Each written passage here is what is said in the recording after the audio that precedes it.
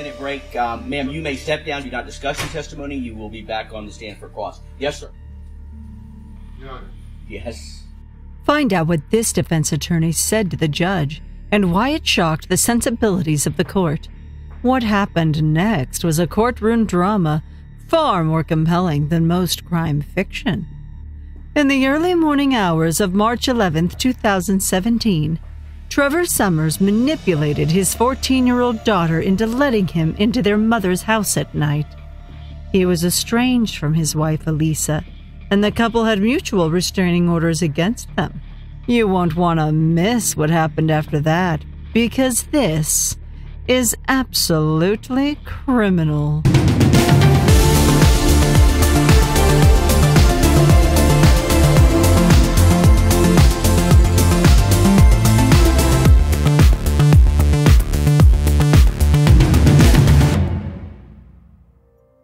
Trevor and Alisa Summers had 5 children together, but they were going through a divorce.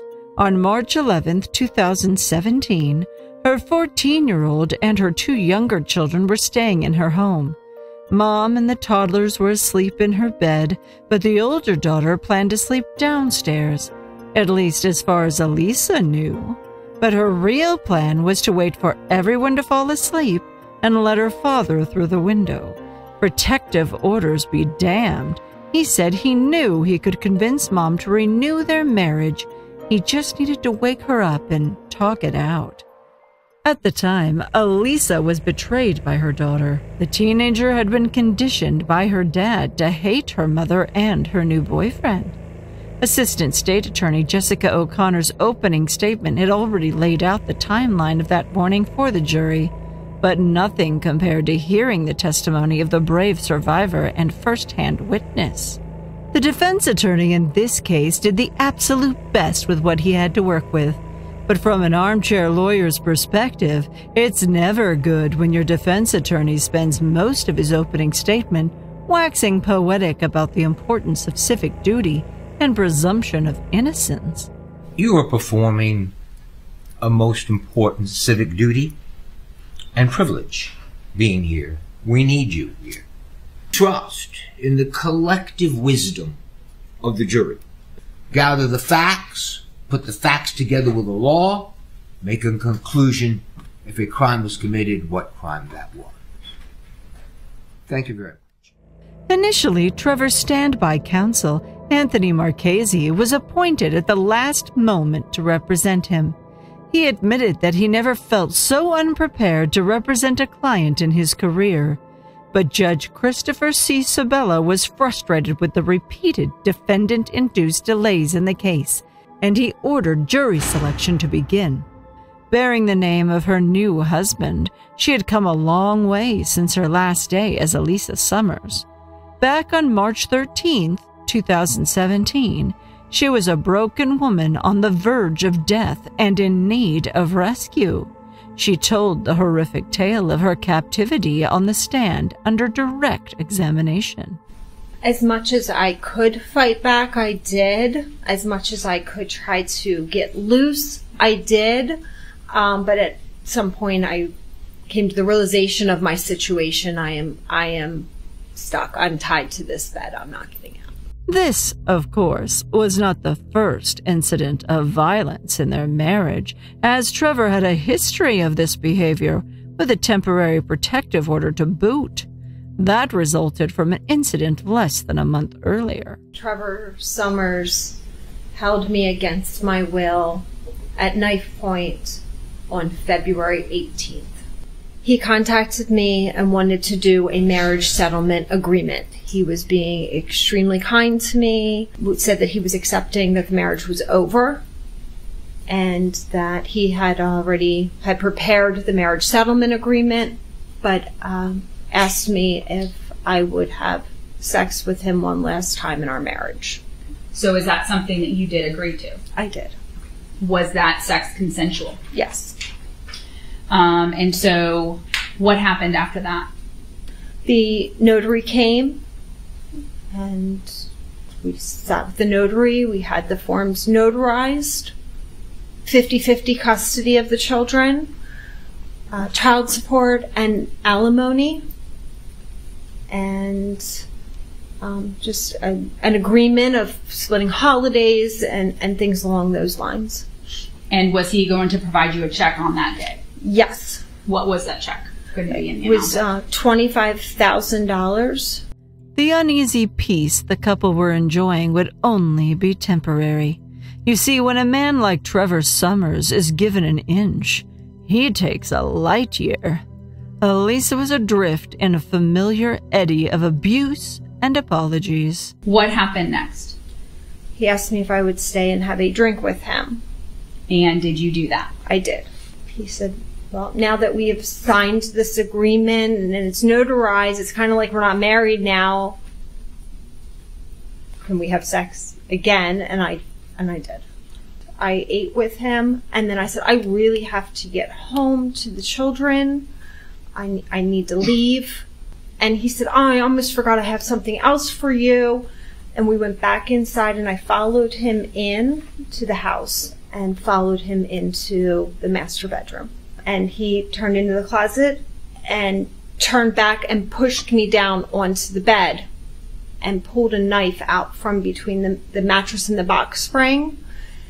And he held a machete at my chest. He told me that he was not okay with the divorce, that what I had done and destroyed the family, that he was not going to take this, and that I was going to stay and listen to him. I was held for a few hours and just sat on the bed. Eventually I was able to talk him down, calm him down, and I got into my car and left. And prior to him letting you leave, did you promise him that you were not going to call the police? I did. Once you left, did you in fact call the police? As soon as I pulled out of his driveway. After being terrorized, tied up, and tied down to the bed, she used her intelligence and persuasion to escape the situation. The court granted her an injunction prohibiting Trevor from contacting her. Now back to the afternoon of March 11th. Controlling Trevor continued to secure his prey with various household items. I got first tied up about approximately 6 a.m. on that Saturday morning. After he used the Christmas lights to tie me to the bed rails, he went and got the vacuum and brought the vacuum in and used the vacuum cord to go underneath the mattress and wrap around. Was he aware that you were moving on romantically in your life? Yes. I had met someone. I had met Jeff Mathewson, who is now my husband, but at the time we had just met. He was intent on punishing Alisa for moving on without him. He gave her fictitious hope that she'd be let go, floating his implausible plan of escaping to international waters. Did the defendant have problems with the fact that you were moving on from him? Yes, in our marriage I was never allowed to speak to a man or have men on my Facebook or have anything to do unless it was supervised. He started telling me that he was going to disappear. He was getting a boat to international water. He had chartered this boat that was going to take him out of the country, basically no papers, no questions asked, and that he would be leaving approximately at 9 a.m. It's like, okay, 3 hours and I'm going to be fine in 3 hours. Are there conversations that are taking place during this time? It was a lot of kind of rambling type conversations. He would just talk about just random things about money in offshore accounts, and he's got this boat and he's going to the islands. Every ounce of mental energy she had was focused on just getting through to 9 o'clock. That's when her international man of mystery would charter a boat and disappear forever. While it's true to say Trevor had an exit plan, it likely didn't involve the two of them surviving. Every time Alisa thought she had the end in sight, Trevor would move the goalposts. So 9 o'clock came and went, and approximately 10 o'clock, he comes in and says, there's no more boats running. They only run them at nighttime. I'm going to be here until night comes. He started to undo all of the things that had me tied to the bed, undo even the scarves, and completely untied me. He started to remove my bottoms and proceeded to have sex with me. Was that with your consent, that sex? No. What was going through your head at that time? Just need to get through this day. I'll just get through this day. What happened when the sex was over with? I was now untied. I was able to get up and put my bottoms on. At this point, he is staying right on top of me, not allowing me to have kind of free range of things. So he is just his body like right up against my body. The worst was yet to come. As Alisa was about to be hogtied, Summers used her thumb to unlock the same iPhone that he'd earlier recruited his children to spy on for information about her love life. What he did next would go on to obliterate any reasonable doubt of his guilt. He tied me for the second time. How were you tied up this time? This time was hogtied. He put duct tape over my mouth, and I started struggling because I was having problems breathing because I had some congestion, and I just couldn't breathe out of my nose. And so he removed the duct tape and told me that as long as I was quiet, he would not have to use the duct tape. He told me that with the conversation about him going to the island, he was disappearing and all of this, and that I would be left, alone with the kids and everything that was his. And I said something along the lines is, nobody's going to believe any of this. And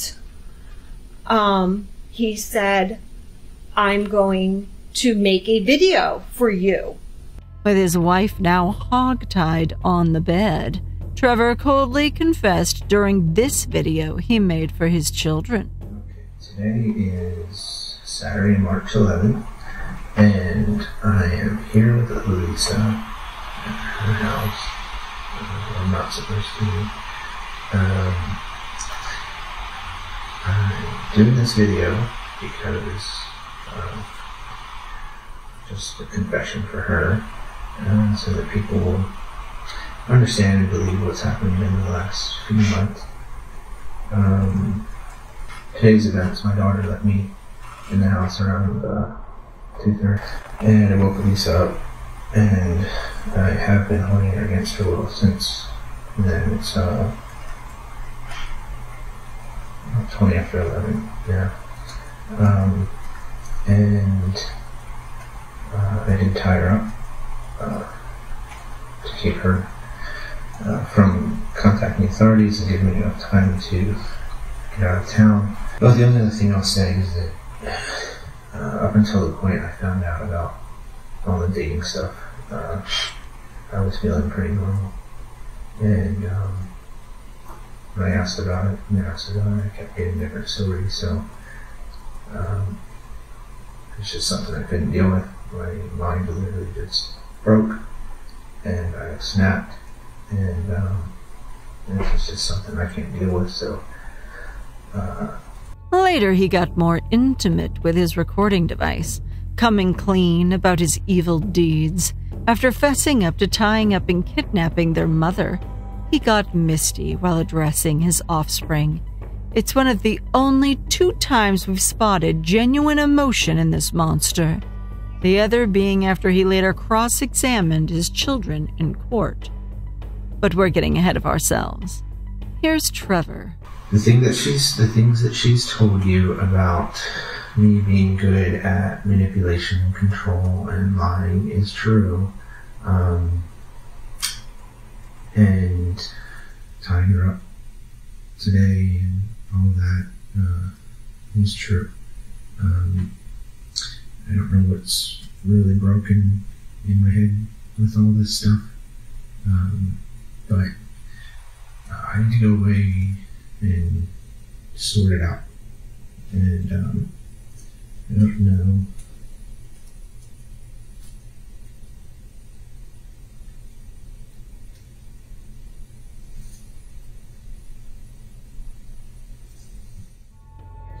By the end of the day, Alisa's testimony was not yet complete, and after a night to refresh, she described life on the road with terrifying Trevor.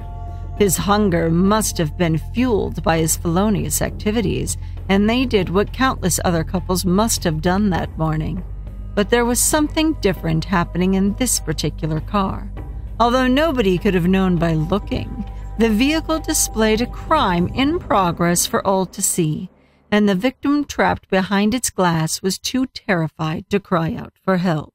So before we got into the drive-through line, he told me if I made any motions to anyone, if I tried to escape, that he would slit my throat. So we got into the drive-through. I sat in the front seat.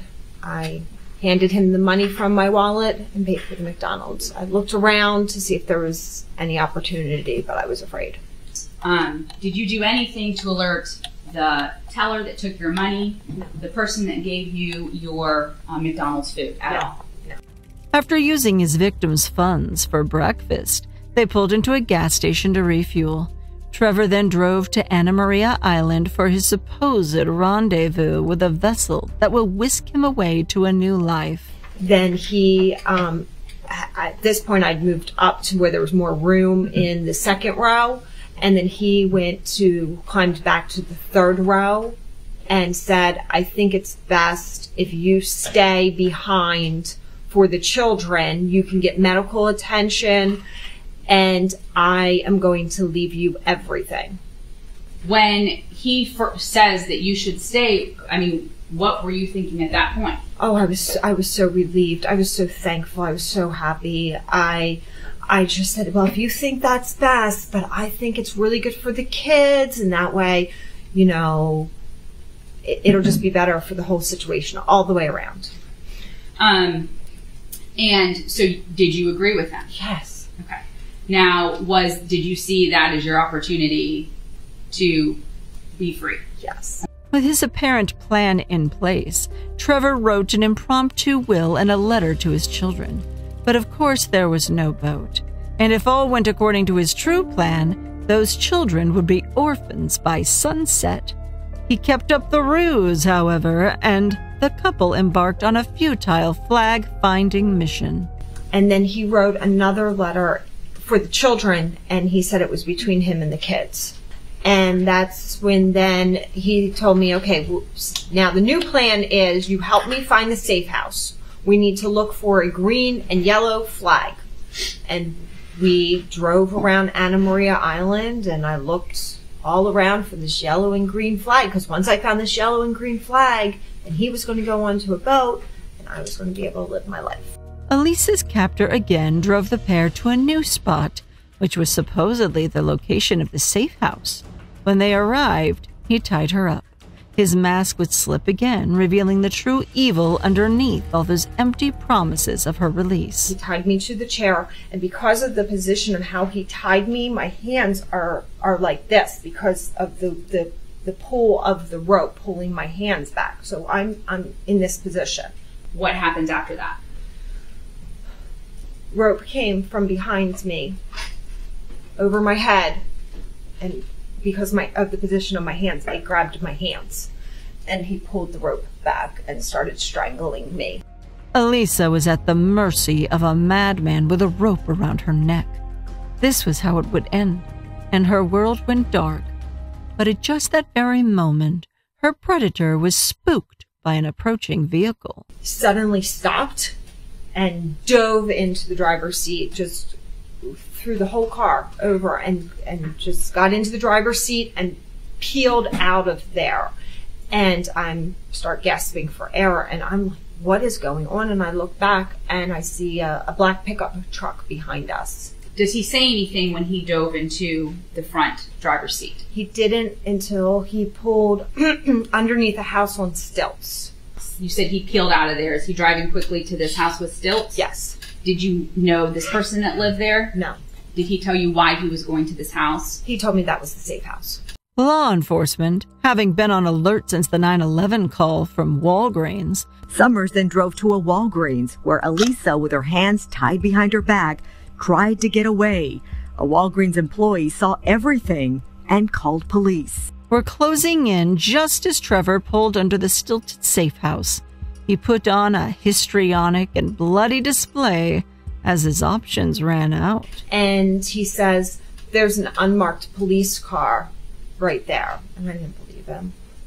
At this point, could you see the vehicle that he's referring to? I did. It looked like an older Chevy Malibu. And so I didn't believe him.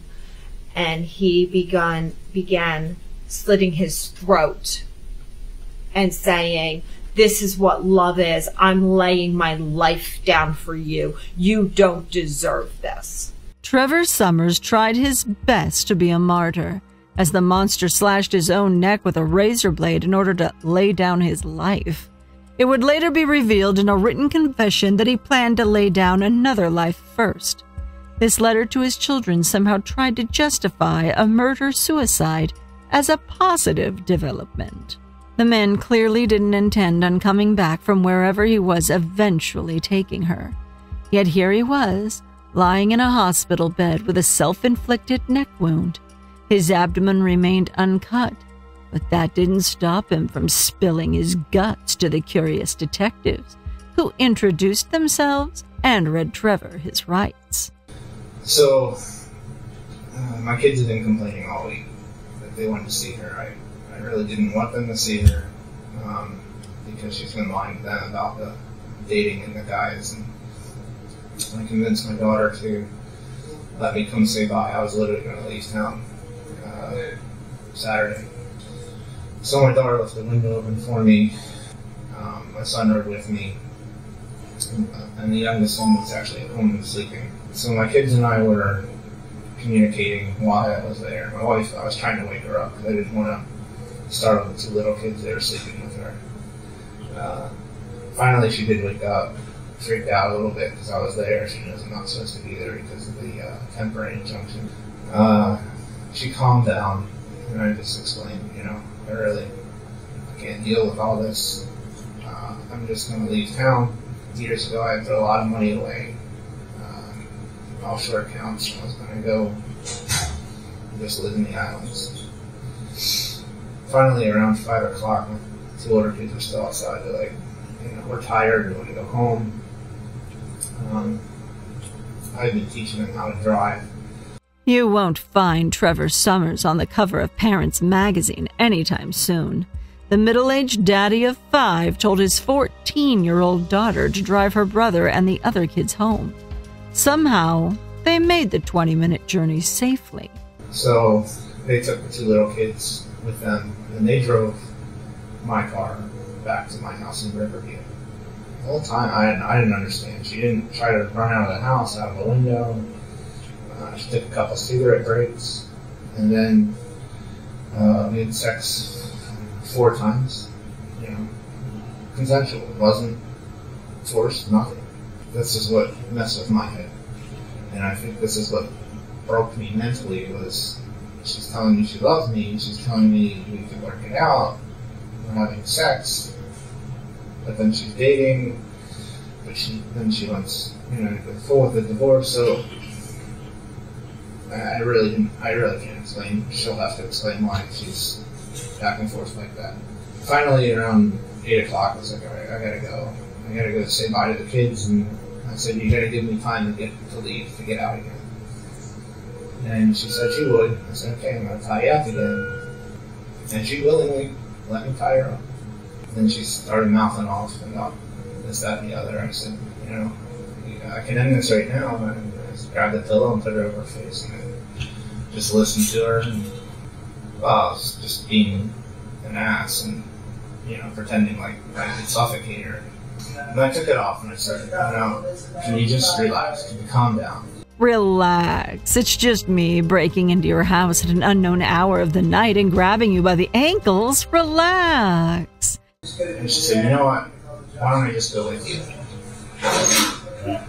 And so I said, you really want to go with me? You want to leave the country with me? And she said, yeah. I said, okay. I said, the kids will be fine. Our pastor and his wife will take care of them, or my parents. I said, the kids will be fine. And I said, really, they don't deserve either one of us. We're both bad parents. And she agreed. And so then we got everything ready. So I said, well, do you want me to stop at the store? She said, yeah. So I go walk in, and I look out, and she's running around the parking lot. So I grabbed her and put her back in the car, and I said, what are you doing? When she was running around, you saw her. Did anybody see you go out and grab a hold of her? Yeah, there was I think it was an employee. Did anybody say anything to you? No, he didn't say anything, but I think he dialed the police. Some chick just ran out of the dude's car. Looked like her hands were tied and she ran out of the car and couldn't help me. He just grabbed her and put her back in the car. Yeah, I just pulled down this road. There was a little clearing. Looked like a construction company had some old equipment there, parked there, and we both went to sleep. Woke up. There was a house 1,000 feet from us. Right. And I'm sure people lived there if the lights were on at night. So you're under the impression now that she wanted to be with you, or she was okay being with you? She was okay. She still wanted to go with me, leave the country. So then we talked, started making our story on what we would tell the police. We had sex on Sunday. In the car? In the car. I gave her oral sex, she had an orgasm. We had regular sex, she had an orgasm. And I said, I don't get it. We're together, everything's good, our love life's good. Then we said, well, let's leave around like 5, 6 in the morning. We'll head towards, first I said, let's go to Anna Maria Beach.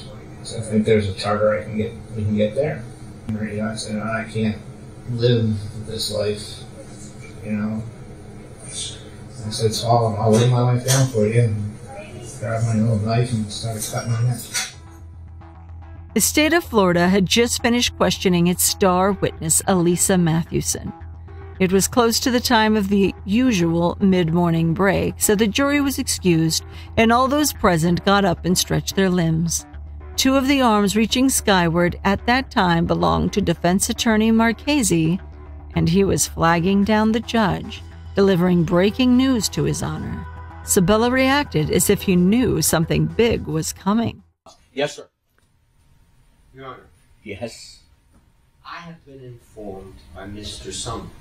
Yes. That he wishes to discharge me as lead counsel. Okay. He wishes to exercise his Sixth Amendment right, to represent himself. And I've explained to him that should he choose to do that he may have to do that throughout the remainder of the trial. That's absolutely correct. So I think he wants to address the court now. The bailiff also has issues. We can do this at the break because they have to do other things if he is going to represent himself. But this is where we are right now. Okay, I appreciate the heads up. Let me talk to Mr. Summers at this point. Mr. Summers, you have a request of the court, sir? Yes, Your Honor. What is it? I would like to resume self-representation and discharge Mr. Marchese as lead counsel. And you believe that to be a wise decision? Yes, Your Honor, I do. Judge Sabella quizzed the defendant in order to properly convey the gravity of his circumstances. You want to represent yourself? I do, Your Honor. After seeing how it's going, I'm comfortable. You understand the potential consequences if the jury finds you guilty as charged? I do, Your Honor. Punishable by life in prison. You understand that? I do. And you want to represent yourself? Yes, sir. You understand that I am telling you, that Judge Fuson has told you, that it is not a wise, we do not consider it a wise decision. Do you understand that? Yes, Your Honor. All right. I'm going to let you represent yourself. Thank you. Much has been said about going pro se, which literally means on one's own behalf. Perhaps the most famous opinion on the matter comes from the 16th President of the United States. A quote often attributed to Abe Lincoln states, "He who represents himself has a fool for a client." Whether he's the true originator of the proverb or not, by the end of the trial, it's clear that the principle held. Story checks out. Arguably, one of the most famous examples of a pro se perpetrator, serial killer Ted Bundy went solo in his proceedings. He made such an impression on the court, the judge acknowledged his performance after the verdict. Such a total waste, I think, of humanity that I've experienced in this court. You're a bright young man. You'd made a good lawyer. I'd love to have you practice in front of me, but you went another way, partner. Take care of yourself. Now that he was free of all those pesky legal experts, Trevor could really express himself. After all, his logic told him he was the best person to cross-examine his terrified ex-wife turned victim. Would the accused husband fare better than Bundy? Tell us what you think. Did Trevor really believe this is the best legal step for him? Or did he fire his attorney right before cross-examination just for some sick revenge? Let us know below in the comments, and if you're enjoying our show, please help us tickle the YouTube algorithm and reach more viewers. Just hit like, subscribe, and remember to ring the bell to be notified of new episodes. For big crimes in small packages, check out our side channel, AC Tidbits. Now, where were we? The stage was set for a courtroom drama more compelling than a well-written legal thriller. Alisa Mathewson would be confronted by her one-time tormentor, forced to relive the 55 most horrific hours of her life. And although she rarely looked him in the eye or even in his direction, she sat there and took it like a brave champion. She had support of friends and family in the courtroom, including her new husband, Jeff Mathewson. She answered questions with confidence and managed to restrain her anger remarkably well, an ability her ex-husband clearly lacked. Alisa Mathewson looked understandably dreading and fearful. Trevor politely addressed her before going on to question his captive for over 4 hours. Good morning, Miss Mathewson. He began his query as Alisa picked out something, anything else, to look at rather than Trevor's sociopathic stare. But right now it was time for Trevor to play lawyer, gambling at the biggest stakes of his life. He began by questioning why there were no apparent signs of struggle. Would you agree that in the previous photos that the walls also were clean? There's no dents, no scratches, no marks? Yes. His questions and his calm demeanor perhaps gave us a brief, chilling glimpse into a marriage fraught with Trevor's controlling ways. Other than just your comments about going into some boats or offshore, do you recall what other things we were talking about for 3 hours? There wasn't talking going on at this point. There was fighting, wrestling, me trying to get free and out of the house. And did those photographs depict the kind of wrestling and fighting that you're talking about? To me, they did. They did? Yes. Then his questions took a devious turn. Her ex-husband began to question her about their sex life. Did we ever go beyond just regular intercourse? Objection, Judge. Relevance. I'm going to allow it, overruled. Mrs. Mathewson, you may answer.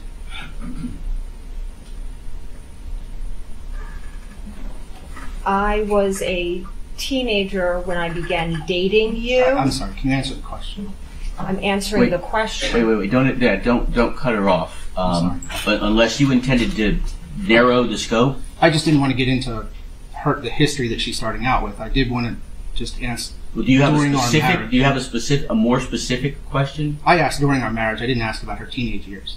She started out with her teenage years. I asked about our marriage. Did we do more than just regular intercourse? Well, do you have a more specific question than, I mean, that's a broad more than, you have a specific question during the marriage? Okay, I can be specific. Did we, during our marriage, use peripheral objects in our sexual activity? More in the early marriage. prior to having 5 children. As he moves on from the subject, Trevor turns to their turbulent encounter. He appeared to enjoy it when she began to squirm a bit. What did we do?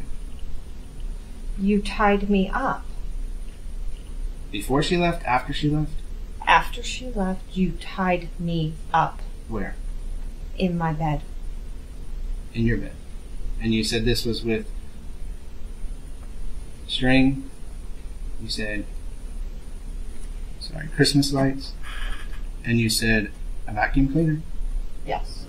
Next, he asked her what they were talking about for all those hours. This was her amazing response. You can go on and on and on about random nonsense, and it's incoherent nonsense, but you can just go on about it. Okay. Do you remember specifically what incoherent nonsense I was talking about? Chartering a boat, money in offshore accounts, going to the island, having a bodyguard to watch me, your parents' involvement, our children, what happened through the marriage. There's many, many, many topics that you could go on for hours about. Some of that rambling was about his parents' involvement. In reality, they knew nothing about this, but in Trevorland, they came and picked up the kids at the crack of dawn and took them home. He never told her the truth about how they actually got home. You said that I said that my parents came and got the children. Yes. At 5:30 in the morning. Yes. And do you believe that is a reasonable thing to expect? I had no reason to believe that a 14-year-old drove approximately 30 minutes at that time of day with her siblings in the car. There was no reason for me to believe that that ever would occur. So my only obvious answer would be that your parents came to the home and took the kids, which is what you told me. With his attempt at gaslighting failed, he focused again on the times they had sex. When he asked her if it was true they had sex after he made the videos, she acknowledged he untied her hogtied limbs and had sex with her. Was he arguing it was consensual or reveling in the memory of his conquest? And let's talk about sex. You simply call it sex in your statements, correct? Yes. Okay. Did I threaten you to have sex? You broke into my home in the middle of the night when I was sleeping, attacked me and tied me up. I take that as, yes, you threatened me to have sex with you. Yes. I'm asking you specifically, before we had sex, did I threaten you or force you to have sex with me? My answer is yes, you forced me to have sex with you. Did I hold you down? No. Did I push you? Not at that time of having sex, but prior to having sex, you did push me, you did hold me down, you did tie me up, you did attack me, and you did break into my home when I was sleeping. You raped me. So you're calling it rape? It is. That is the definition of rape, to come into someone's home and attack them and tie them up and then have sex with them. That is the definition of rape. Next, bizarrely, the talk turned to Netflix. It seems Trevor left his hog-tied hostage something to binge-watch every time he left the room to plan her homicide. You remember what was the theme or the storyline behind the television show The Crown we were watching that night? Objection, Judge. Relevance. No rule. The theme of The Crown, we were not watching it together. You tied me up, turned it on, and left. And I honestly, from the adrenaline and all, I can't tell you what happened on that show because I was trying to get free. But you remember it being put on? I remember that that's what was on. I cannot watch the show because that is what was playing. So why would I go back and now try to watch this show? Later, Alisa answered a question about the time Trevor caught her trying to escape her restraints. He was not pleased and immediately imposed his will. And then after some time, I started wiggling and trying to get free, and you opened the door, and you came in and you put the pillow over my face with full force. Okay. Your statement was that you knew I was going to kill you when you saw my face. Correct? Yes. How did you know what was in my heart? How did you know what was in my mind? All I saw was an expression of evil and hatred. And at that time, my thought is, he's here to kill me. I'm going to die. Did I say I was going to kill you? No. He placed the pillow over my face with such force until I lost consciousness and had thoughts that I was going to meet Jesus, and this was my last breath. That is why I have reasons to believe that you were there to kill me, because I came that close to death. Trevor Summers had almost reached the end of his questioning, but there was one subject he just couldn't seem to drop. Their sexual encounters. Was he just enjoying it at this point? Have you ever made a previous recorded statement about our marriage, stating that sex really didn't mean much to you? It's not a big deal to have sex with me? Objection, Judge. Relevance? So, That means I answered. yes. Okay. Yes. I had sex with you because it didn't make a difference to me one way or another. It meant nothing, and I didn't matter. Regardless, the final verbal scuffle with her real-life attacker ended triumphantly in her favor, as her final words on the stand were the perfect summation of her strategy to just stay alive. You say I'm promising you money from offshore accounts and all these other wild things. Was it the same thing? Did you have sex with me because it didn't matter? No, I had sex with you so I didn't die. That is what happened this weekend. That is the biggest difference. I was staying alive, and I had sex with you to stay alive. After hearing from a few more witnesses, the sides gave their closing arguments and the case went to the jury. They wouldn't need long, and after 7 hours of deliberation, they had a verdict. Mr. Summers, I'll ask that you please stand for the publishing of the verdict. State of Florida versus Trevor Summers. Count 1. The defendant is guilty of attempted murder in the first degree. We, the jury, finds as follows as to count 2. The defendant is guilty of attempted in the first degree as follows as to count 3. The defendant is guilty of kidnapping as charged as to count 4. The defendant is guilty of sexual battery by a person 18 or older, count 5. The defendant is guilty of sexual battery by a person 18 or older, count 6.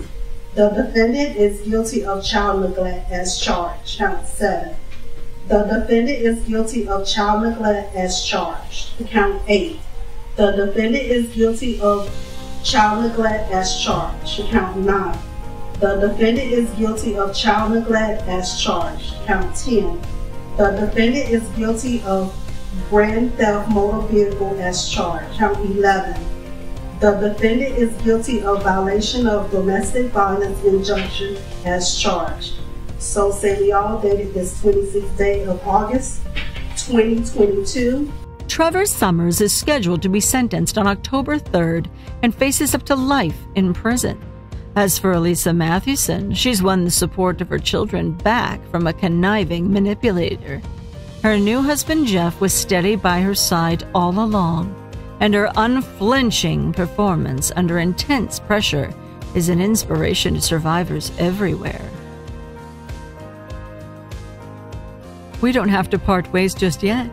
Stay right here on Absolutely Criminal and check out what's going on with alleged suitcase killer Sarah Boone, the convicted mother killer Amy Day, And here's one more messed up story we think you'll enjoy. Sit back, relax, and let the darkness come alive.